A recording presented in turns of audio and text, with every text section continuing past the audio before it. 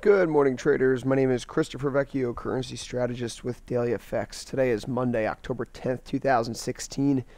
These are your FX headlines as we turn the page to North America. And after a quiet session this morning on the data side, some German trade balance figures, some Swiss employment, we're really looking at another quiet session for the U.S. today.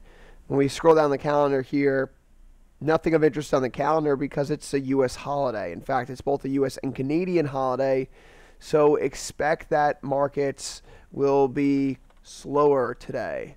As it were, when we consider what's going on around the world, focus, of course, is on what's going on in Europe and the British pound. Right now, the British pound remains under pressure as we've seen these Brexit-related fears continue to sustain themselves over the past few weeks. Today, slight rally higher despite opening the week lower relative to the close, down by less than 0.1% from Friday, but overall up from where we gapped lower to 123.97, now trading 124.26. Now there's a big reversal on Friday, of course. People are saying that it could have been a fat finger trade. I disagree. You look at some of the forensic evidence of bid and offers, thanks to folks like Nanex and Eric Hunseter, we could see that it wasn't necessarily a gap in liquidity that drove the initial move lower. So by those means, it looks basically like this could have just been an algorithm gone wrong. From that point of view, you consider what happened. You have the FT article saying Holland wants to take a stance towards a hard Brexit, and then the pound starts selling off. You probably had an algo see that kind of hard Brexit headline attached to a significant European leader's name, and a big order was triggered to sell.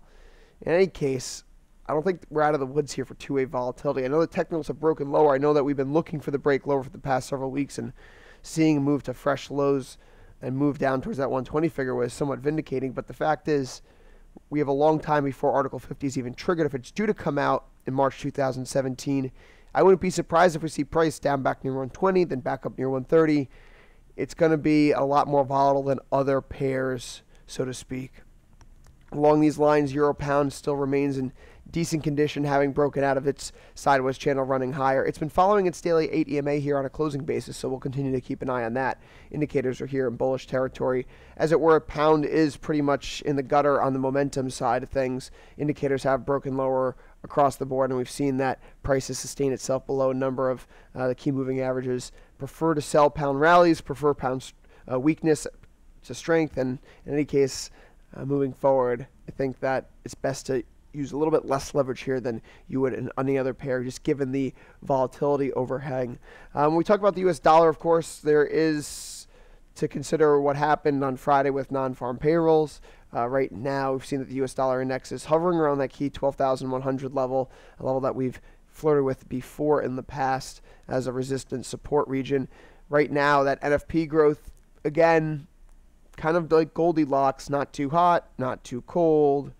Is it good enough to keep the Fed on track to hiking rates? Sure. Well, they want to hike rates in November right around the election? Probably not. I still think December remains the most likely period, and as it were, Friday's data doesn't do anything one way or another to dissuade me or suggest that I'm being too cautious on that point of view. As such, when we look at other indicators like DXY, you could see here how we're not getting the same level of excitement around the British pound sell-off. And again, that's due to the fact of the difference in weightings. US dollar index, as we were just looking at, 25% yen, euro, pound, and Aussie equal weighted.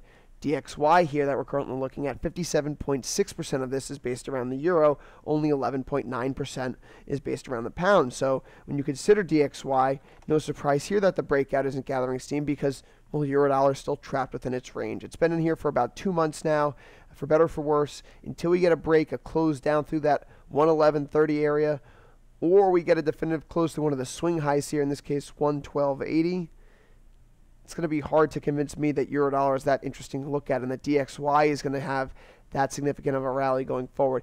If we see euro dollar close down below there, that would greatly increase the odds of broad dollar strength, considering we're seeing things like oil running higher, dollar CAD, for example, is not. Dollar strength breaks out, oil probably has a more difficult time running up to the top side. Dollar CAD gets more fuel here, but the fact that dollar CAD is holding up right now amidst all this, it bodes very well for the US dollar.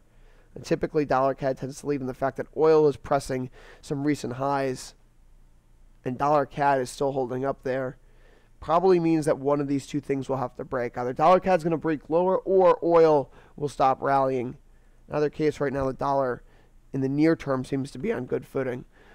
For event risk this week, this is a quieter week. We just got through NFPs. We just got through the ISM readings. Tomorrow, you can see again, we have a quiet calendar. Even for Europe, zoo survey. Wednesday, quiet calendar. Fed minutes in the afternoon. But nothing substantive that could drive or shift sentiment on the dollar side of things.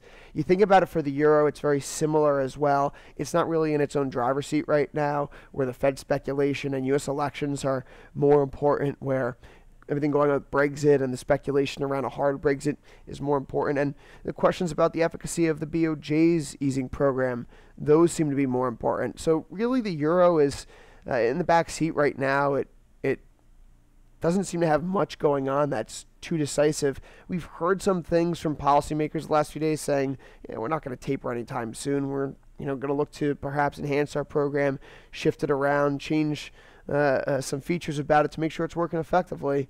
The euro's coming off a little bit more, but again, about a 1 in 4 chance, less than that, of a 10 basis point rate cut by the ECB through the end of this year. I do think those odds are underpriced considering the contingency for the ECB to act as action by other fiscal policymakers, and we know that's not going to happen right now with Italian constitutional referendum in December and 5 core elections next year.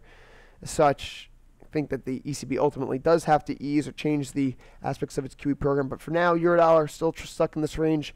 Dollar index is going to have a hard time rallying until it does break down further. And again, DXY, rounding up 58% euro, 14% yen, 12% pound, 9% CAD. You can see that the euro really needs to move if dollar index is going to get a lift at all.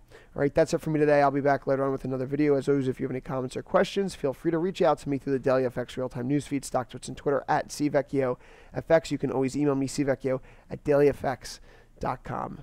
If I don't speak to you before then, good luck trading the rest of this week.